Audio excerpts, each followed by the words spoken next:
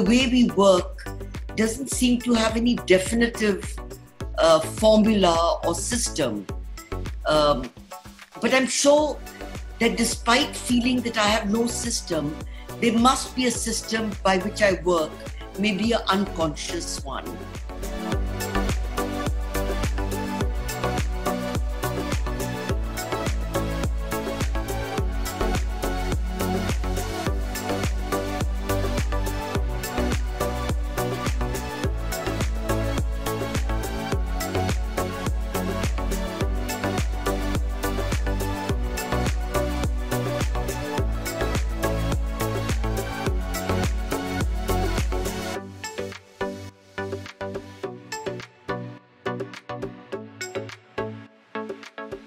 Neelam Mansingh Chowdhry, thank you so much and for giving me your time, and welcome to my space, first of all.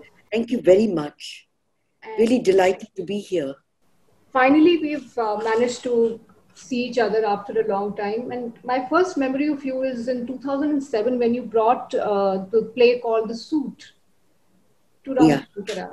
And it was a play about marital infidelity and marital politics. And one thing remained with me is after the play, like a member of the audience stood up and asked you, but would Indian husband accept his unfaithful wife the way the protagonist in the play accepted, and you said, I don't care.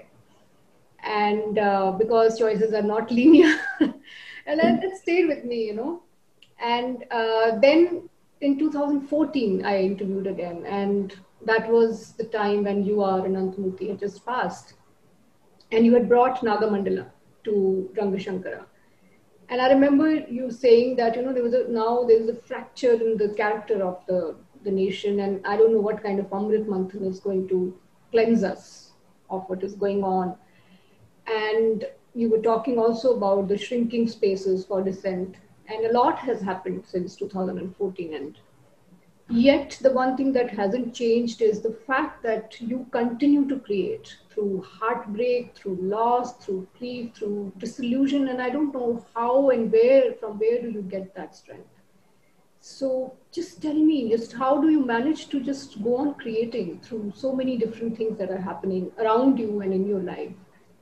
That's a tough question you've asked as a starting question, but I will answer it in the way I can articulate it.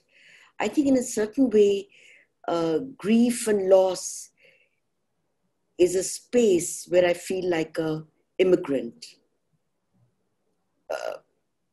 It's not a space which I'm familiar with or I familiarized myself with before entering into it. But I think the only thing that assuaged, or because grief has no expiry date, loss has no expiry date. But the only place where I felt real and I felt I was dealing with some fundamental questions that I was asking myself was in a rehearsal space with actors. It was the space where I could make the invisible visible, the inarticulate I could define. Again, not in any definitive way, with the same ambiguity with which we deal with processes and creative spaces. So I think theater, like people go to God, people go to meditation camps. There are so many ways that you find, you search for ways to preserve your sanity, to preserve your sense of life or being. For me, theater is the space. It's a space where I can articulate the inarticulate, as I said, so perhaps that could be the reason. I remember when I lost my husband, who I was very, very close to, who was really somebody with whom I shared a lot. I was in a mess. But it was theater that gave me the place to reflect on what had happened. Because it's also, loss is so intangible, it's so elusive. It's not, it's there, lodged within you, and there's no expiry date to it. But it's really a foreign land for people who are not, I mean, I'm basically, I think I like to be happy. I think it's an acquired habit, like all the other tastes that we acquire. I like to feel that I want to be happy. And when that is by certain circumstances removed or pulled from under your feet, you know, one day everything is okay, and the next moment, life that you were familiar with has done such a somersault that you have absolutely no skills, you have no training, you have no techniques to how to deal with it. So in a certain way, theatre is my, I won't say it's my refuge or but it's a place where, like Henry Miller says, you can wear the robe of a priest and be completely private, silent, and try to find a redefinition of what it means to be alive. I remember, like, any conversation with you is never really about the frivolities. You know, it's always about something larger, something more profound than what is visible. And your work is also like that. The last conversation I had with you in 2014, you also were talking about how, as an artist and as a human being, every grief, every tragedy is your business. You know, it's not as if you can stay far removed from pain because it doesn't belong to you. And your own pain has been like so profound and so huge, in the sense that your parents were survivors of partition. Correct me if I'm wrong. And, Absolutely. and in 1984, I mean, your sister and you both went through trauma when the riots were happening in Delhi, right? You spoke to me about this, and I don't want to go into the details of what you told me, because I don't want you to go into that space. But despite that, and what you just told me, your own grief and all the stress and the isolation of the pandemic, um, and you still managed to create a piece called The Black Box, you know, maybe as a tribute to the pain of the migrants. And I just find this so amazing that you're able to transcend your own pain, and you're able to create, you know, these threads that combine all of us, that bring us all together. I think that is, do you think that is the purpose of art and of artists, to find things I that think bring people together rather than isolate them and divide them, which is happening a lot these days? I don't know what the purpose of art is. You know, it's what it would mean different things to different artists. But I do know that you respond to the times. It's about empathy. You know, it's like Judith Butler says, I can't quote her verbatim. You know, we may not belong to a certain world. Maybe I have not left my home in a hurry, carrying my little bundle of something. I may not have done that journey, or I may not have felt the pain of the partition directly. But it's not that you are not responding or you're not reacting, not in some kind of fake bleeding heart syndrome. Because I think an artist does respond to the times. Either you create a fantasy world, which is equally valid as an artist. You create your own metaphors, you create your own images, you create your own world, which has nothing to do with the collapse of the universe that is happening around you. Or you respond to the world in which you live. Perhaps earlier when I did Yarma and Nagamandala and Mad Woman of Shayo and these larger than Fedra, I was creating my own universe, a universe of love, of loss, of grief, of happiness, of sexuality, of desire. You know, I was dealing with that particular kind of imagined space.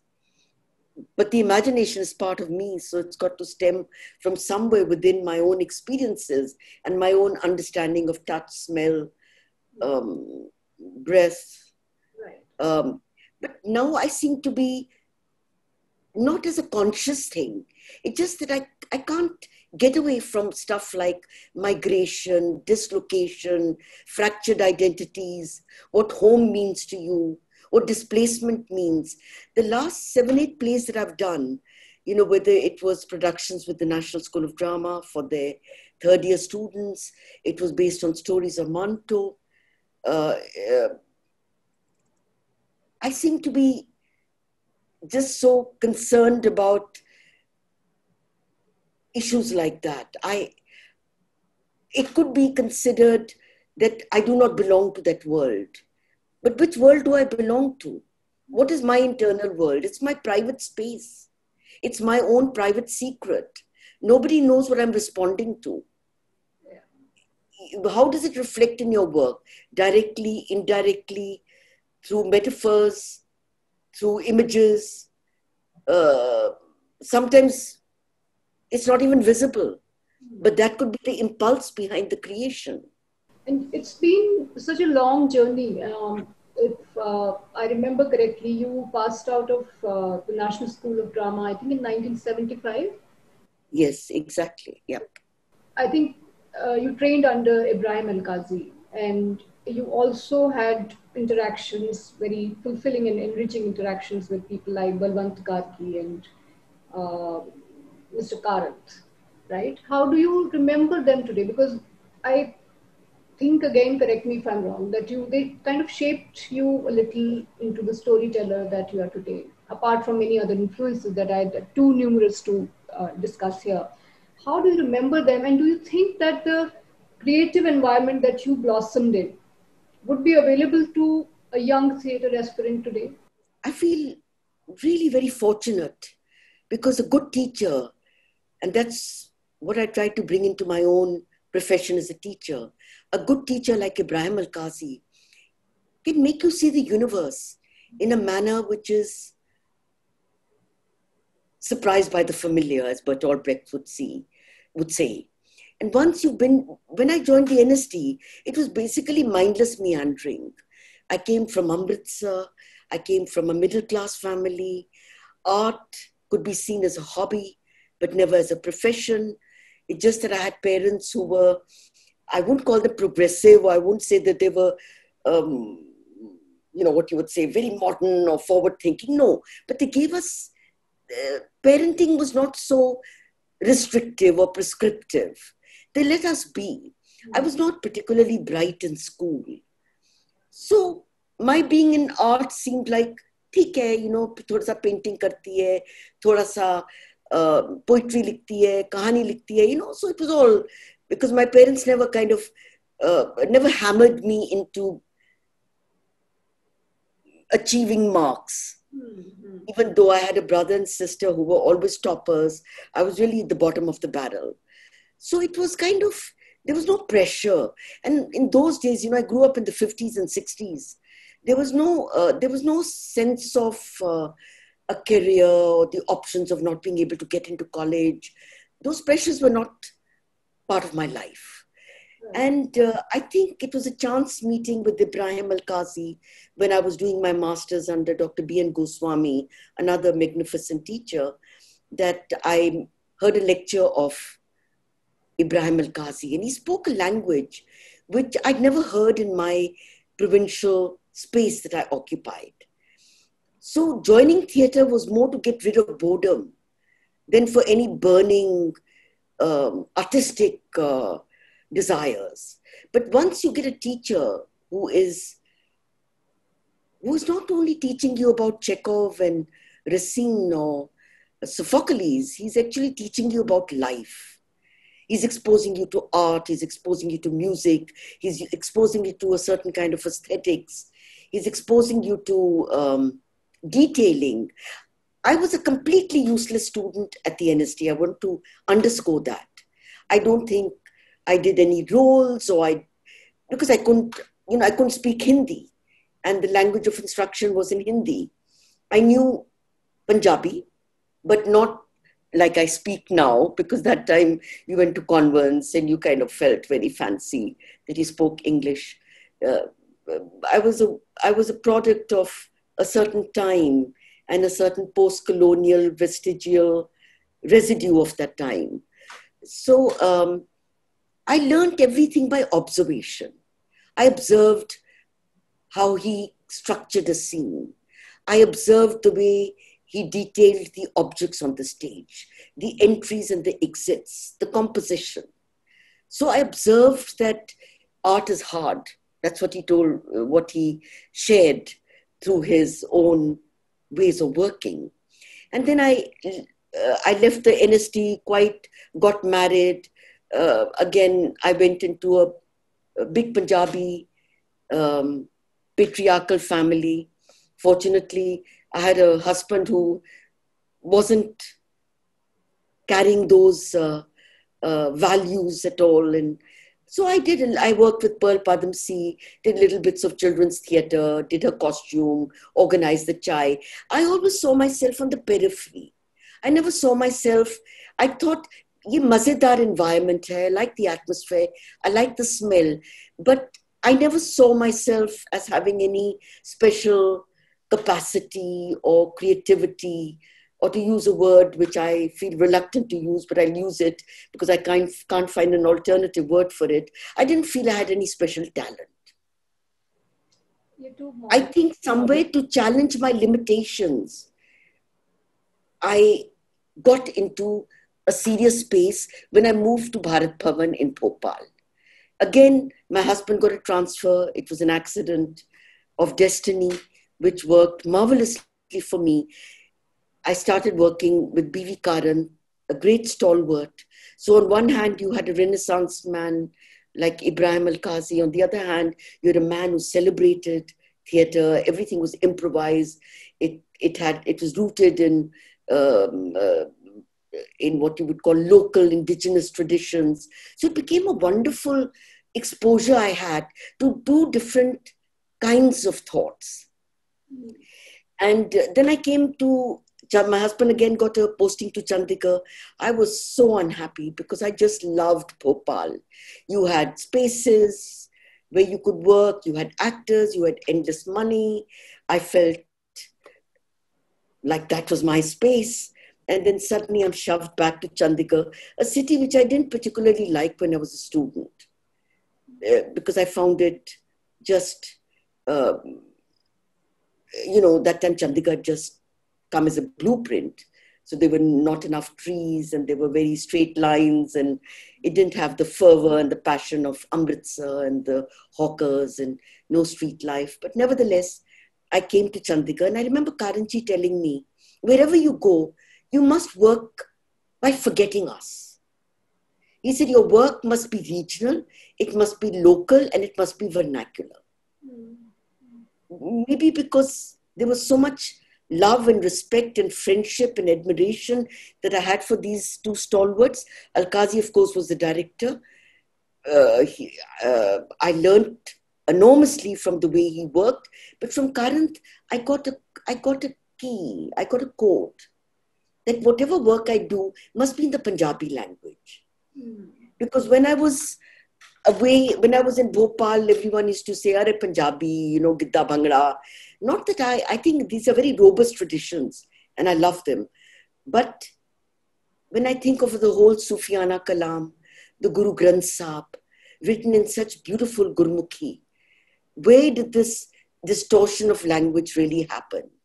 So for me, coming back to Punjab, not so much to Punjab, but Chandigarh, was actually also making a journey into because language is not just words, it's cultural history, it's imagery, it's so many things. So I was very fortunate that I think I'm just fortunate that I met the right people at the right time. And because, as I said, I was so full of limitations of imagination, limitations of confidence, limitations of my own capacity, limitations of where I belonged. Even in Bharat Bhavan, I was buying curtains, I was doing costumes, I had 10 tailors in my house, stitching for plays that Karanji was doing or organizing workshops. But I was not, I liked that role because it invisibilized me. And I liked that sense of not being visible. And then I came to Chandigarh and I formed my own theatre company. I met Sangeet Natak, who's like one of the finest poets that Punjab has.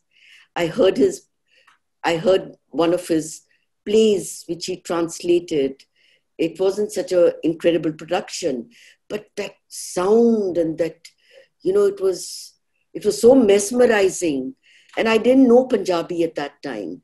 And I thought, ye Zuban, it hit somewhere.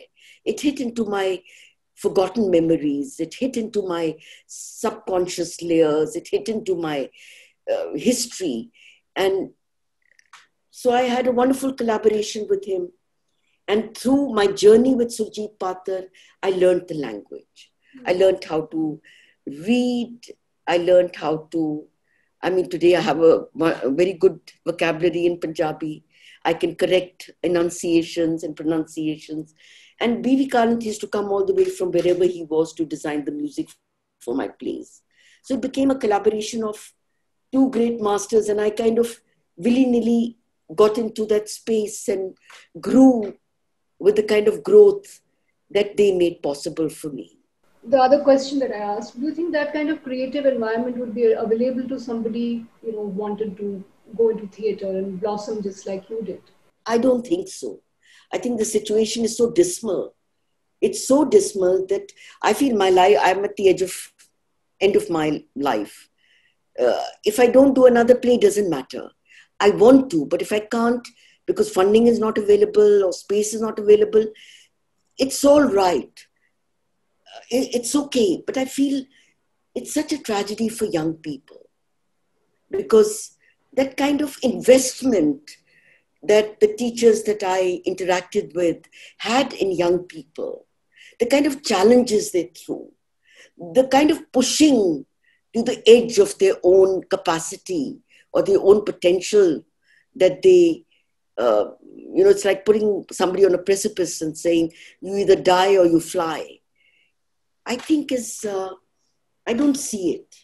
I remember reading somewhere that you said that Ibrahim Al-Qazi, taught you that theatre was not a hobby. Yeah.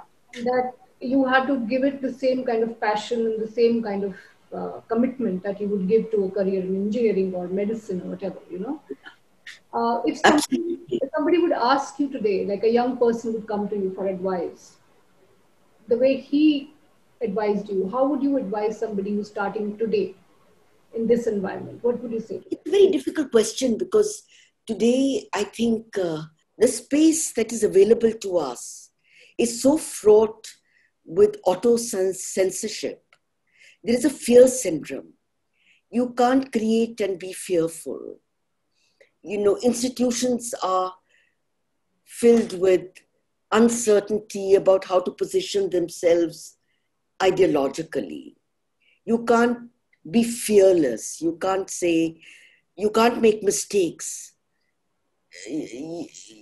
There's no one to pull you up. So, you're asking very difficult questions, but these are very important questions, because I see the department where I taught at the university for almost 27 years, 26 years. I taught there. Today, there are no teachers. The students are hanging around. Nobody, because we were not only taught about, I'm telling you, a teacher like Al-Qazi used to say that after lunch we have rehearsals. Please, everybody brush their teeth and come to rehearsal. Because this is a space of intimacy. I don't want your food breath to make it difficult for your co-actor to, I don't want them to negotiate with that. He would go to the library and check if he'd issued a book that month. If he hadn't issued a book, he would come and say, you haven't read any book this month. It would almost shame us into hurrying to the library and issuing books. And then he would say, which book have you issued? And discuss it. That kind of involvement, that kind of engagement. I remember he taught, my seniors were Om Puri and Nasir and, really stalwarts. He taught them, he used to give them ties, teach them how to tie a tie. Because we all came from small towns. He would invite us to his house where he would have Ram Kumar and, maybe Isam Ezekiel, so that we also knew that there were some great artists in this country and not shrivel up with fear.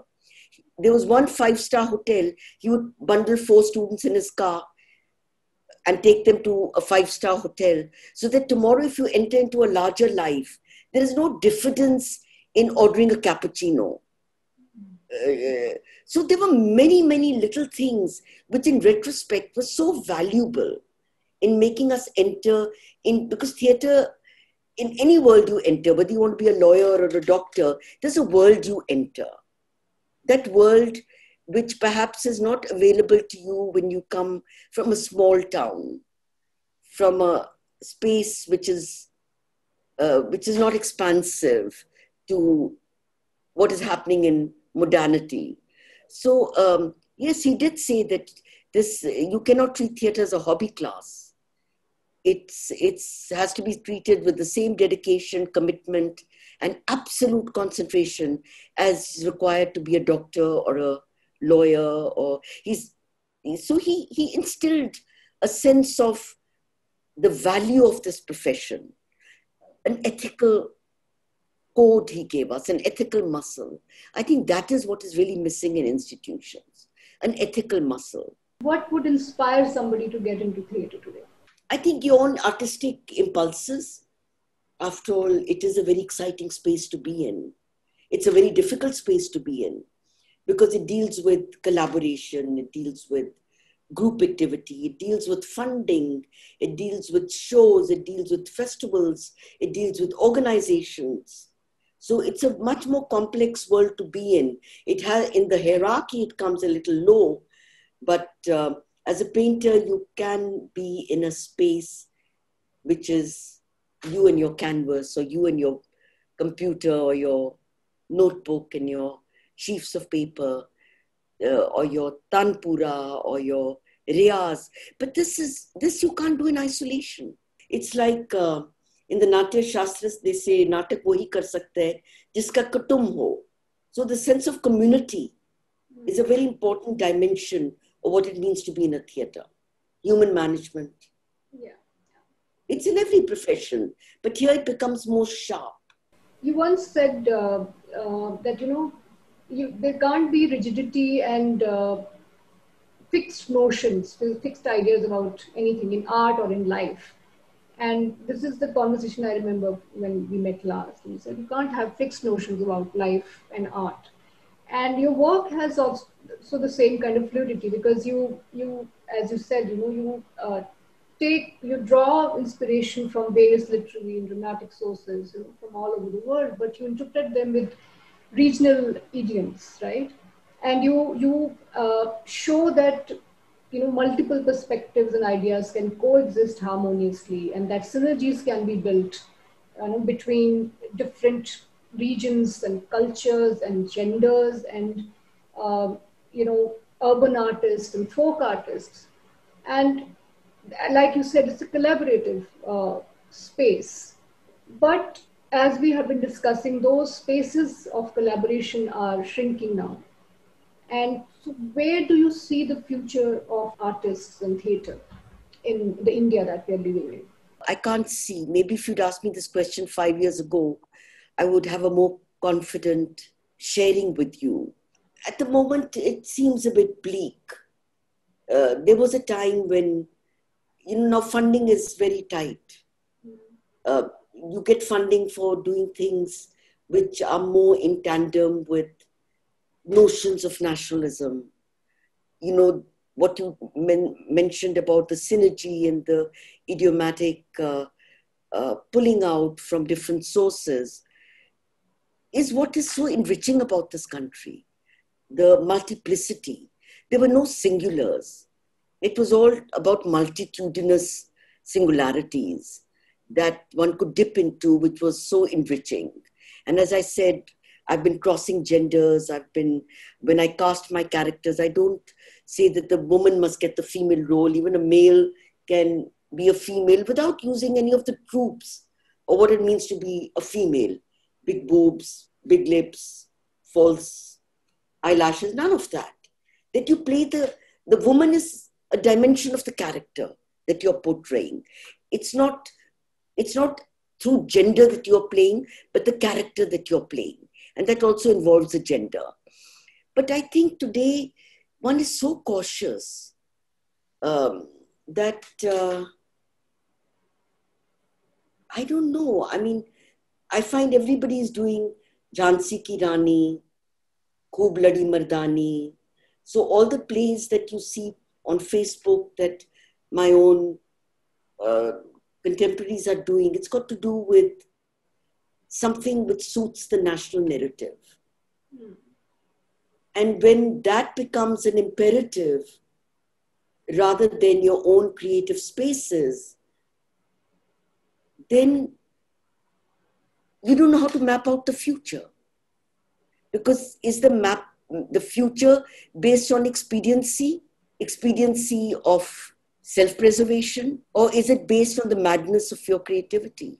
And the funny thing, which I find to be so ironical, is that the things which are being done today have been done in the past and much better without the kind of that we see. I mean, Jhansi Ki Rani was done in the 50s, by Sohrab Modi. So it's not they're doing anything new. I mean, it's all been there. It's all been part of our cultural narrative and history and cinematic history. So this whole narrative that somehow these things are only being done today, it's just not very truthful. So what happens is, when we were seeking a sense of identity in a new nation, we were seeking a sense of ourselves. You do dip into history. You do dip into the past to create... you mentioned Sohrab Modi, and there's a plethora of those kind of examples available. But when somebody has a hammer and says only this is acceptable, then you either withdraw or you fulfill. I just also wanted to ask you, I mean, I don't want to call you a woman, theatre icon, because your work is not about, these cliches and these cliched identifications and all that.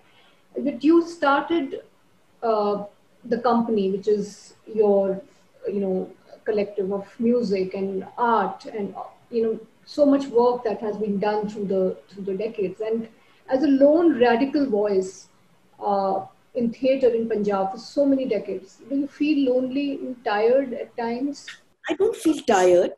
But I do feel that I don't get much support from the city or the language in which I perform. So I don't see that because my work doesn't fit into a template of what is easily accessible. I think it's got nothing to do with being personal, nothing personal or being a woman. I think the way I work is not perhaps fitting into what you would call the popular kind of acting. If you've seen Punjabi plays, they have a certain kind of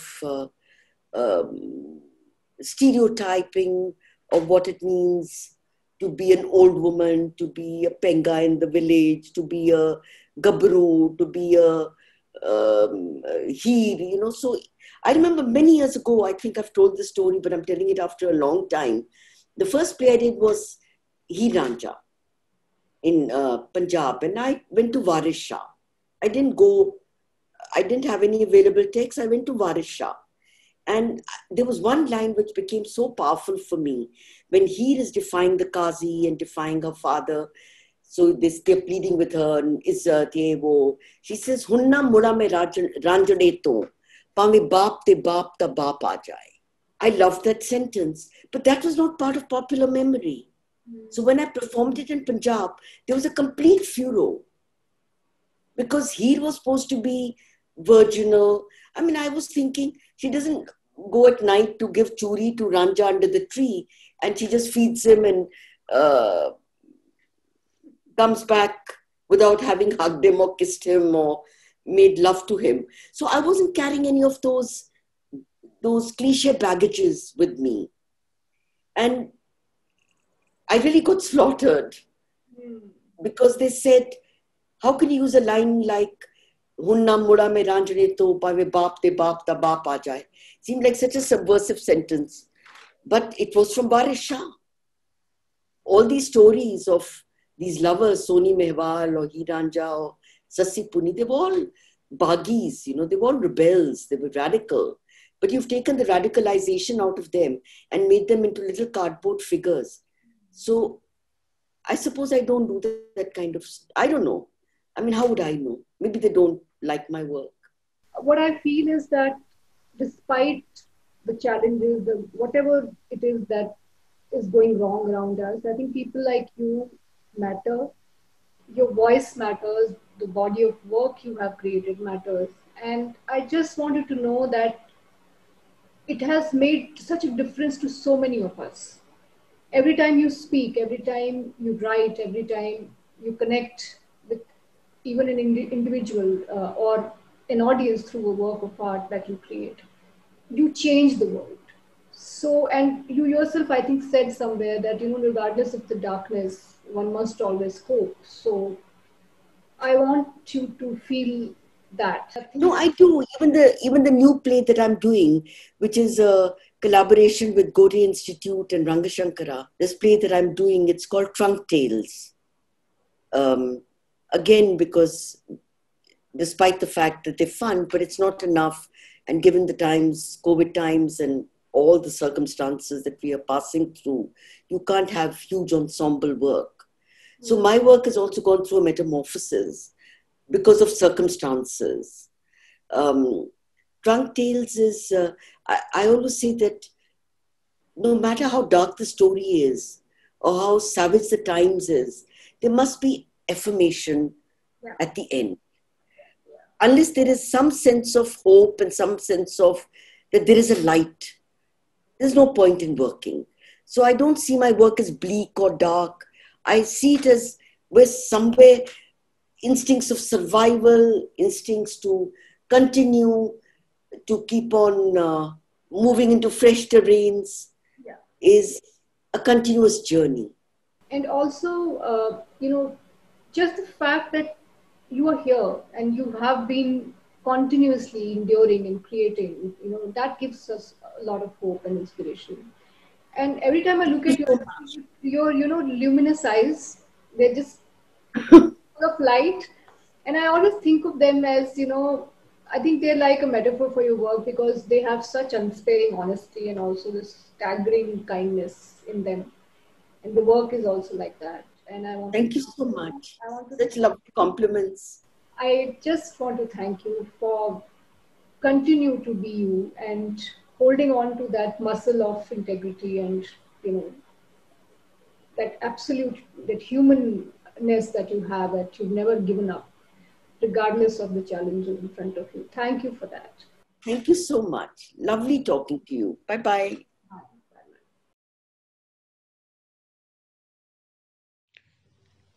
Hi, this is Reema, and if you liked what you just saw, then do like and subscribe because remember, this is a safe space for people to talk, share their stories, to hear each other, and basically make some time in their busy lives for unboxed conversations.